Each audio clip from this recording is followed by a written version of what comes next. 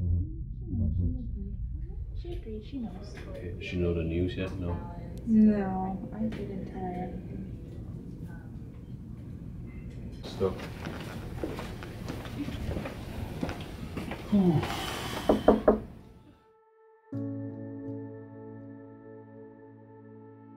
We came from Japan in 2001.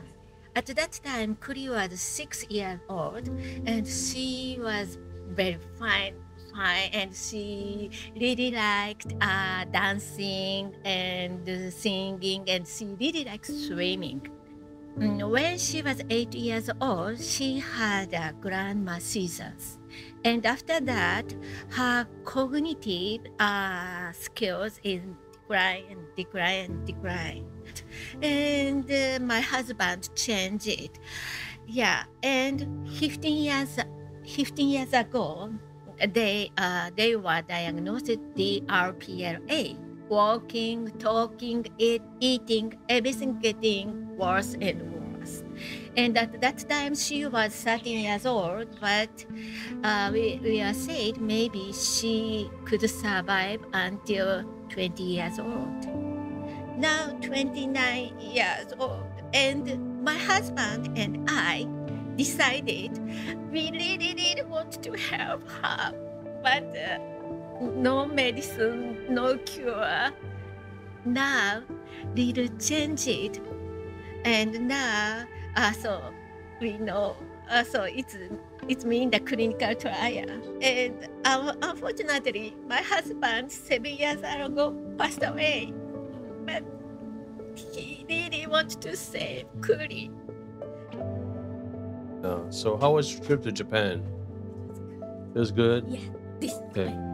Oh my goodness. Oh, you're so kind. Thank you. Thank you. Yeah. So I did hear back from Anne Lorem. Yeah, I did hear back from Anne Lorem, and yeah, they approved a treatment. Oh, really? Yes. So it's mean, but how about the FDA? Not yet? Not yet. Yeah, but we still have a lot of work to go. So we still have to submit the IRB approval. We still have a few things to work out. Obviously, at any time, you feel like if you don't want to continue, it's okay to back out of it, you know. Because honestly, I'm scared and I'm nervous. Mm-hmm. But but I'm happy, and I think she's happy. You think she's happy? Yeah. Okay, okay. DRPLA stands for Dentatorubral-pallidoluysian atrophy. It's a rare genetic disorder affecting the brain.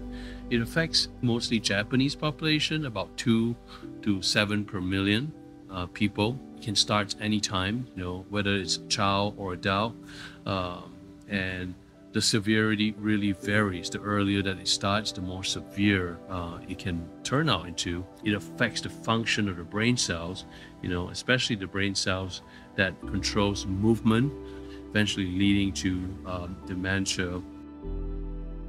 So the first ASO clinical trial took place this year in February of 2024 in a center in New York. So Kuri is the second patient in the world that has been approved to receive the ASO therapy. So it involves making a synthetic strand of DNA that binds to complementary strands of DNA in Kuri. So we have to send Kuri's DNA. This synthetic strand of DNA will bind to Kuri's DNA to stop the production of this bad protein, you know, that's been affecting her brain and affecting her movements and giving her seizures. This is still a clinical trial, but we are grateful for the opportunity. You know, we certainly do not know if it will work or how much it will help Kuri, you know, but certainly it is an opportunity for a chance for Kuri. And we're also very fortunate that there's doctors and the research team here at Hawaii Pacific Neuroscience at the Center for Rare Neurological Disease are willing to volunteer the time to render the research procedures and care. The proof of concept, if it works for this rare disease, it will potentially be applied to other genetic diseases as well. So I think we should not underestimate the implications of the significance of such a therapy. I thought the chances of getting a clinical trial for Kuri was very slim, because we're in Hawaii, and but I also knew I didn't want to say no to her, because the least that I could do is say yes to her and try my best.